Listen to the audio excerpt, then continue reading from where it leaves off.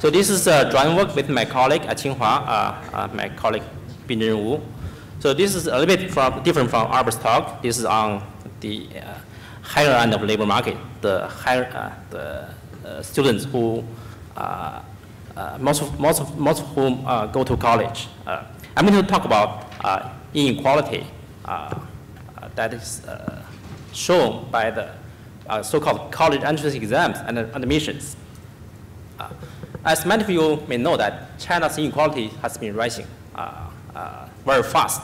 At least people have been talking about inequality is rising really fast, either using income, using wealth, or consumption to measure inequality.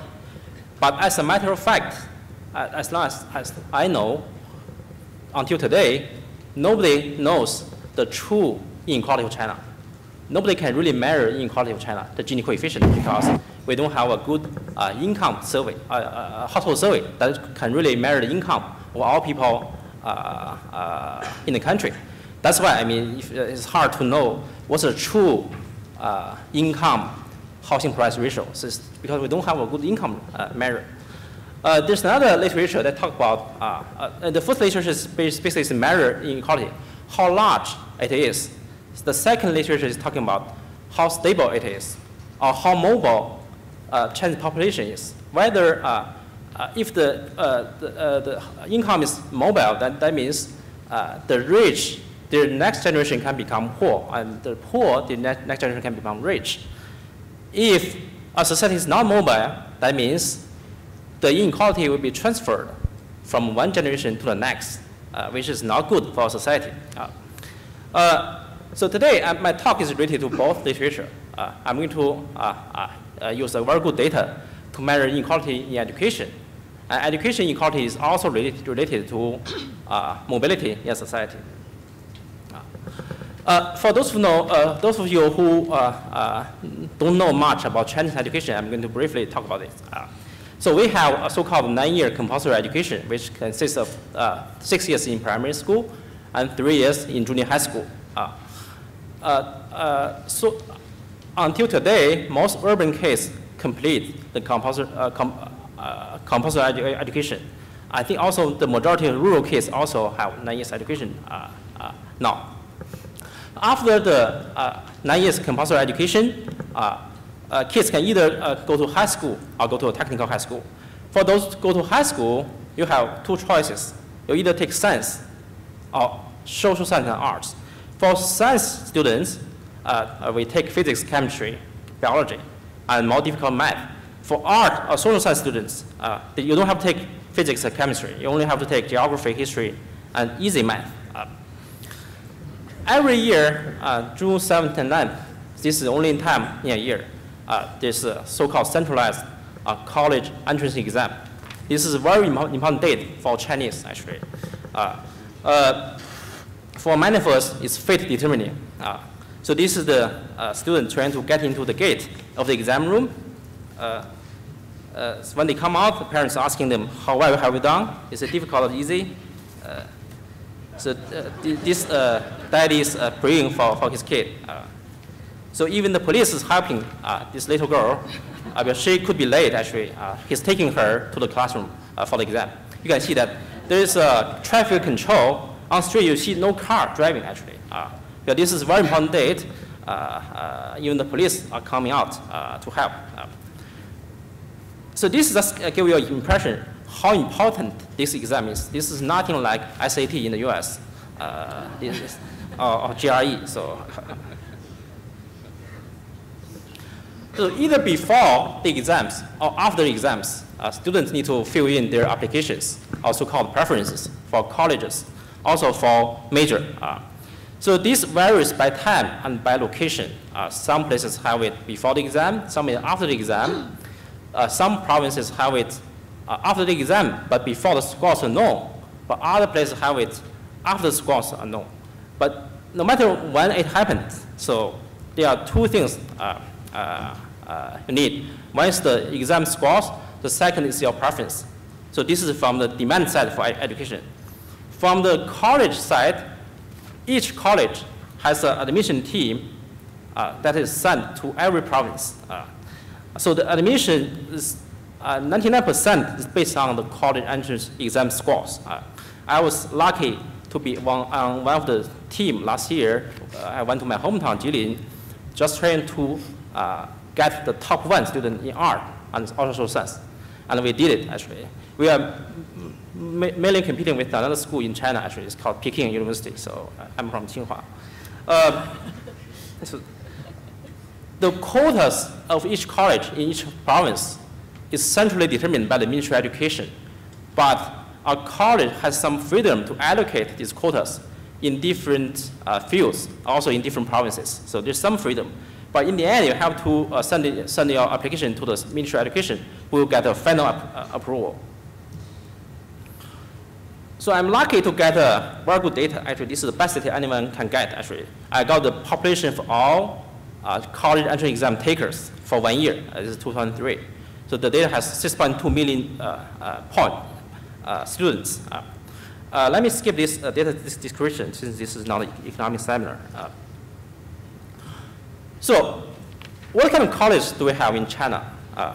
Basically, there are two. I mean, there are more than I have here, but basically there are two broad categories. One is called colleges. I think it's similar to the community college or technical college here in the U.S. It takes 2 to 3 years.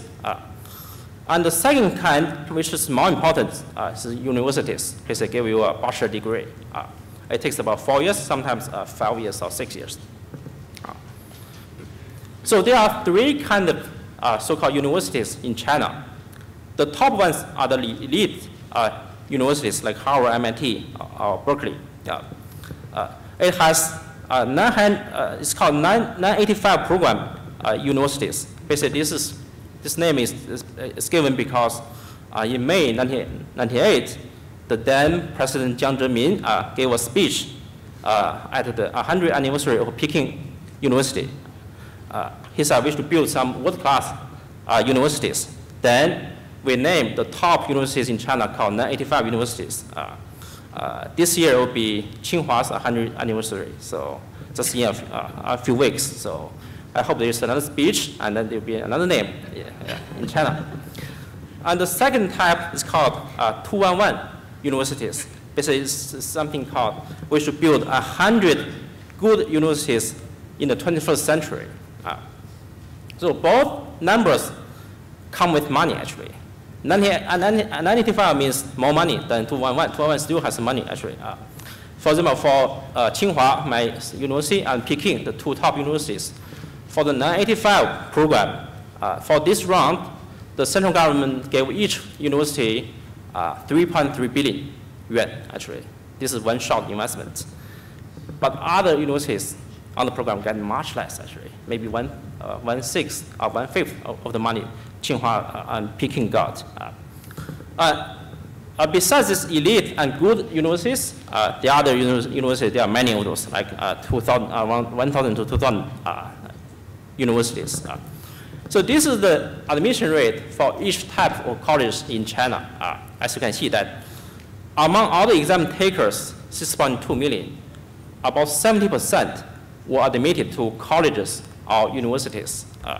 About 1/3 were admitted by universities of all kinds. Only about 7% went to the top or elite universities, including 211, 985, and top universities in China. So the admission rate to elite universities is really small. That's why I think there's a huge market for higher education in the US or Europe for Chinese students. So this is a major allocation. Similar to many other countries, engineering is the largest field in China, that's about 37%, followed by art, social science, 19%, and management, 18%. Economics is also pretty big, actually, 5%. So I benchmarked this data to the census in 2000, of course, the same cohort, to see how representative this data compared to the population. As you can see that the red one is my data, and the green or blue one is the population. There are fewer females who take the exams, and much fewer rural kids take the exam. Only about half the rural kids are taking the exams. That's why the red one is lower than the blue one. So in the second part of my talk, I'm going to talk about a few dimensions where inequalities exist in education. The first one is gender bias. So this is the percentage, a percentile of the exam scores for males and females respectively. Blue one is male, female is the red ones. As you can see that for the total score, females are doing a little bit better than males. For math, males are doing better, about 1.6 percentile better. But for Chinese and English, females are doing a lot better, actually. About 6 percentile to almost 9 percentile are better. As you can see that when I took the exam about 20 years ago, there's more emphasis on science, actually. We have 7 subjects, including physics, chemistry, biology, each independent subject. Now we only have 4, math, Chinese, English, and composite. That means we are putting a larger weight on Chinese and English today, which will benefit ladies, actually, women, actually, because girls are doing better in Chinese and English from this we can see. So this is the top students in both science and social science. Basically, the 3 pairs of bars say the same thing. For the top science students, there are more males than females, only about 33% females. But for the top social science and art students, 62% are females.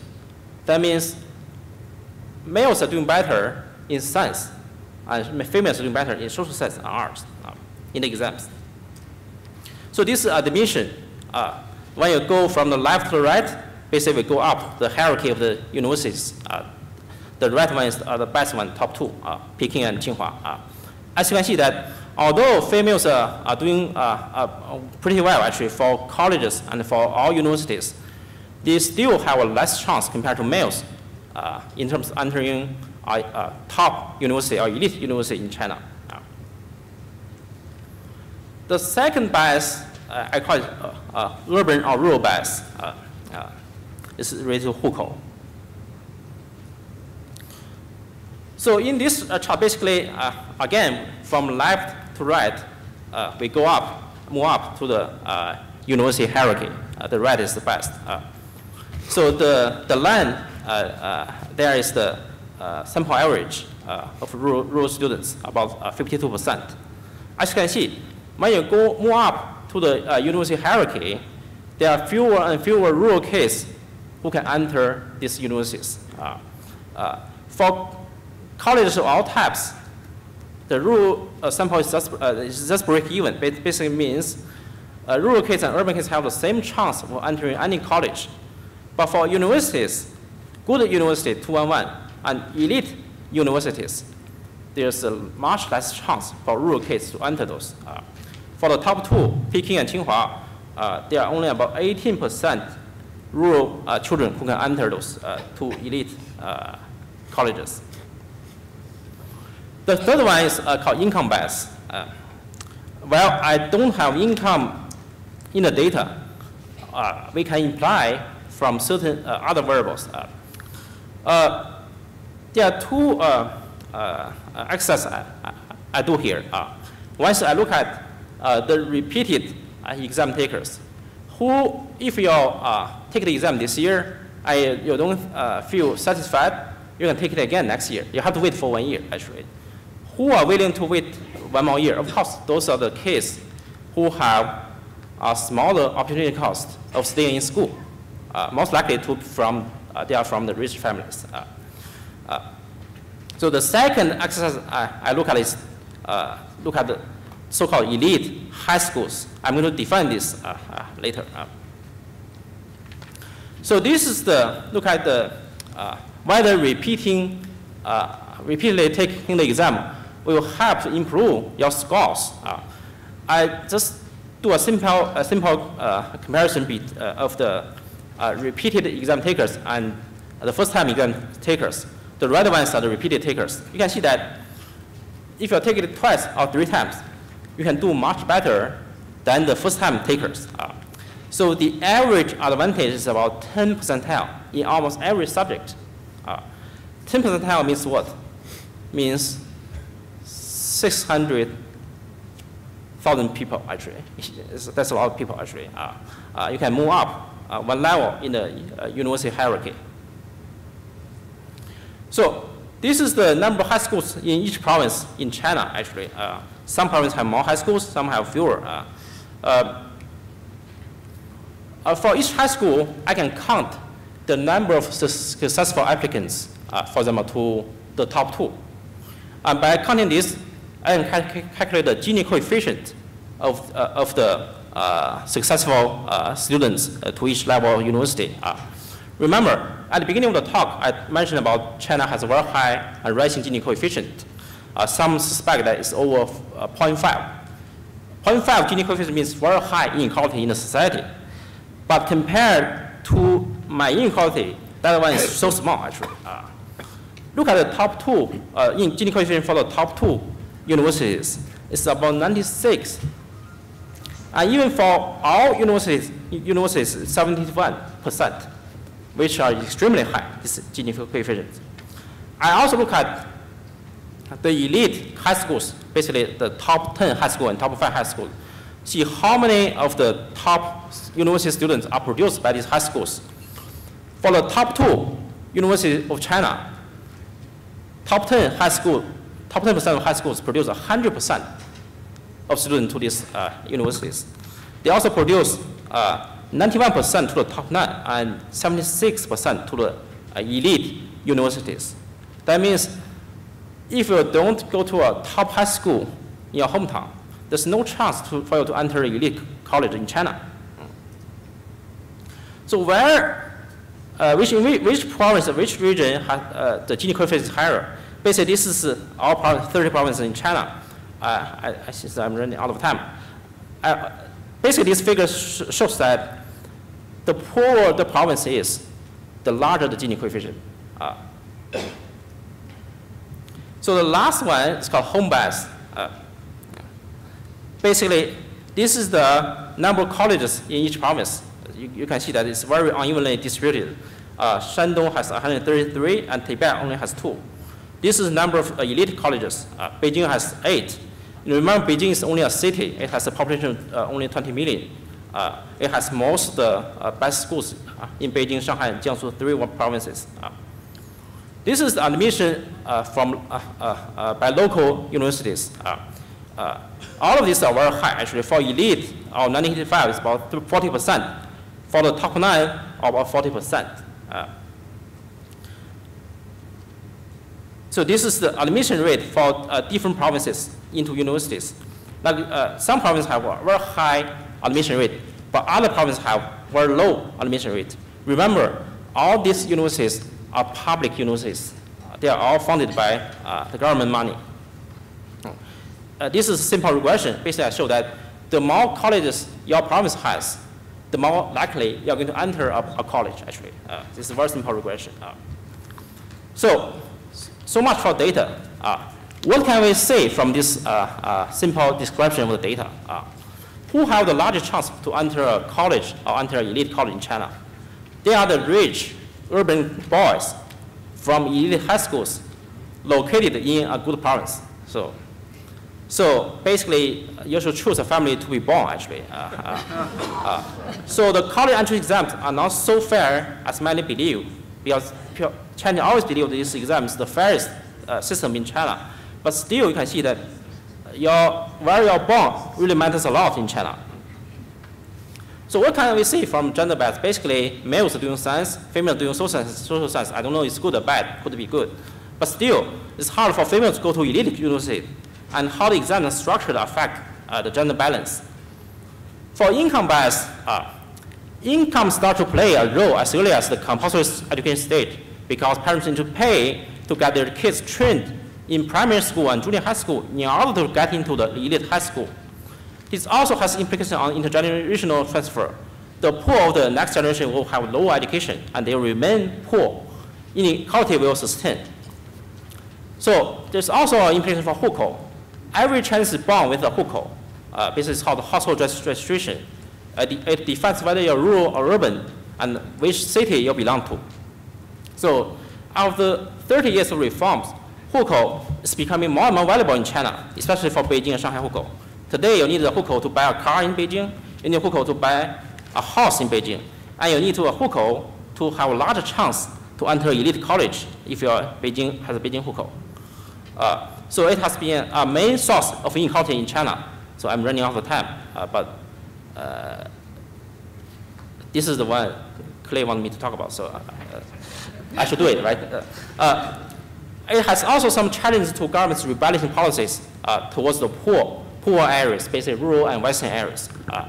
Think about this. Human capital will be the key for China's growth in the next 30 years. I think Scott and also Haizhen will talk about tomorrow. But poor areas have lower human capital because lower chances of going to a college. And well-educated people won't return to these poor provinces. I'm going to stop here.